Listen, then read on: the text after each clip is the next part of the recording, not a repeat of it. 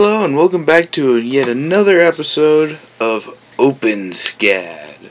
We get to make them fancy shapes and whatnot. Today's episode is all about transformations and all the cool stuff they can do. We can make cool stuff with them. It's gonna make cool stuff. First, we got to figure out what these transformations are. So here I got a cone that we made last time and a cube, and I really want them separate. But so how do we make them separate? Well, there's a line that's very similar to cube, only it does something very different called translate. Type it in just like cube. You type in translate, parenthesis, bracket, and then your first number, which is the distance on the x-axis, your second number, which will be your distance on your y-axis, and your third number, which will be your distance on your z-axis. Close it with your bracket and parenthesis, and this time don't end the line with a semicolon. Press F5, and now our cube has moved over 10 millimeters on the x-axis, back 20 millimeters, and up 30 millimeters. And we can make any of these values 0 if we want to just keep that level the same, like keep them on the floor, which could be very useful. Another one we could do that would be very interesting is we could rotate. Say let's say we want to move the cylinder a little. Let's do a rotate. Type it in, rotate, parenthesis, bracket, and this time you type in the number of degrees you want to rotate around the axis on. So let's say we want to rotate 45 degrees on the x-axis, 90 degrees on the y-axis, and 75 degrees on the z-axis. Close off your line, no parenthesis this time, and now we have this weird orientation that makes kind of confusing, but it looks cool. Looks like it's going through the cube. It stabbed it. Anyway, but if we take off this 75 on the z-axis, you can see that it's pointing in that direction. Then 45 on the x-axis. Nope, need a 0 there. Need a 0. You gotta make sure you replace it with zeros. So now we see that the 90 degrees around the y-axis has made the tip go from pointing up here to pointing over here. So it didn't actually move any on the y-axis. What it did is it moved around the y-axis. Same is true if we were to move it around 90 on the x-axis. So that now it moved around the x-axis to line up instead of with the z-axis to line up with the y-axis. It also works with the z-axis, although you can't really tell the difference with a cylinder. There's a couple other things we could do though, like that you can tell the difference with. So let's try scale. Here's another one, scale. Again, same lines for this, still the parenthesis and bracket, only this time it's the number you want to multiply the dimension by. So the first one is your x-axis. Let's say we want to make this thing 5 times bigger on the x-axis. So now whatever values in the x-axis, currently 20, will be multiplied by 5. We can do this with the y-axis, let's say 2, and also with the z-axis, 7, and we get this, which is very tall, kind of flat, and elliptical. It's an ellipse. Yeah, that's pretty cool. Or if you want still a cone, you type in just all same number, you end up with still a cone. It's just bigger. Cool, huh? And one more that's kind of nice. but works differently, is color. So we type in color. Now there's two ways to do this. My favorite is just put parenthesis, quotation mark, and then the name of the color you want, say red, and end off the line. And now we have a red cone. Works with most basic colors, although the advanced ones are kind of vague. It's not perfect just yet. But now that we know all these transformations, let's make something cool, huh? How about, let's see, what can we make that's cool? Let's make a camera. Yeah, we can make a camera. Let's make a camera. Cool cameras. So let's see. Make a camera. We're gonna need a back. We could do that with our cube. Let's make it a 40. No, wrong dimension. 40. Does that look about right for a cube? I think that looks a little short. Let's make it 50. That looks about right for a camera. Yeah, it's about right. Sweet. But it's not centered. That can be hard to work with. So let's translate it over. Tab. And now we translate. And we want to move it to where it's centered on the x-axis. So let's translate it over -25. That way half of it moves backwards on the x-axis. See, half of it moves backwards. And then the rest of it, we don't really need it to move. So we just do zeros. And now our cube is centered. So let's see, what else do we need for a camera? We need a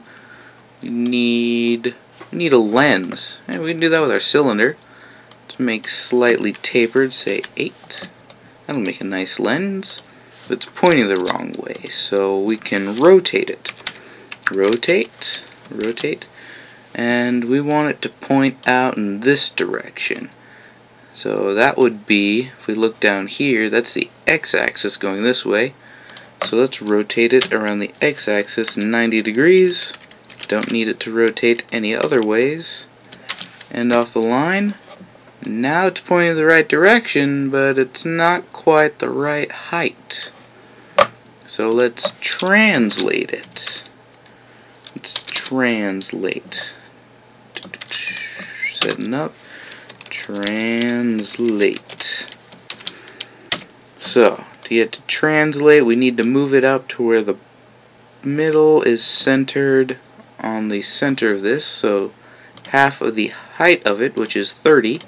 So we can move it up. We don't need to move it over any. We don't need to move it back any. We need to move it up 15. Okay. Then we end off our line. Now our lens is pretty centered. I think I want to make it a little bigger. I'm getting nitpicky with this now. And that looks decent enough. It's still missing something. It's missing something. That's right, and it's a button. We need a button. Let's do a sphere. You know how to do a sphere, right? Sphere. And then let's make it 5. Yeah, that looks like about the right size. So how are we going to get this up there? Let's see. Rotate doesn't really help much since it's a sphere. Spheres they aren't any different when they rotate. We can translate it. Let's see. Translate. So we translate this.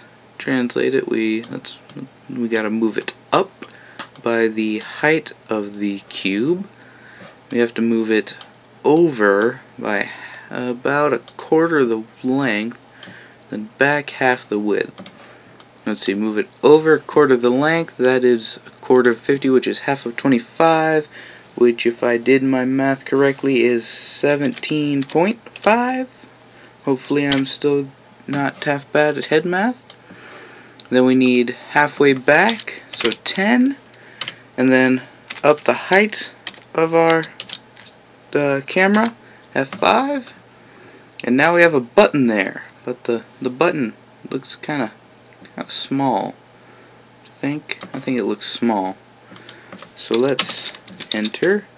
And here we can use our scale. So let's do scale. Let's make it sort of elongated. Yeah, that's a good idea. So on the x-axis, let's do 1.5. I don't really need it any bigger on the y-axis. I mean, that looks pretty good. 1.5, so let's make that 1, so that multiplies by 1, we get the same number. But that button's really tall, so I want to make it kind of shorter. So let's do 0.5 on the Z. And then we finish off the line, F5, whoa, hey, and messed with our translating too. Yeah, some of these transformations don't get along too well, and you have to finagle your way in placements. Let's see, maybe if we put our scale under the translate. There we go. That's a nice button. That makes a nice button. That's not a bad camera, I don't think. Let's see. Can we make it any better though? Let's use our color. We haven't used our color. What color should we make the body of this? Let's do black. I wonder if it knows black. I've actually never had it asked it to do black yet. Maybe black. Yeah, it knows black. It's very dark though. Let's see if it knows silver. Let's see, silver. There we go. It knows silver. We can make our lens here a new color.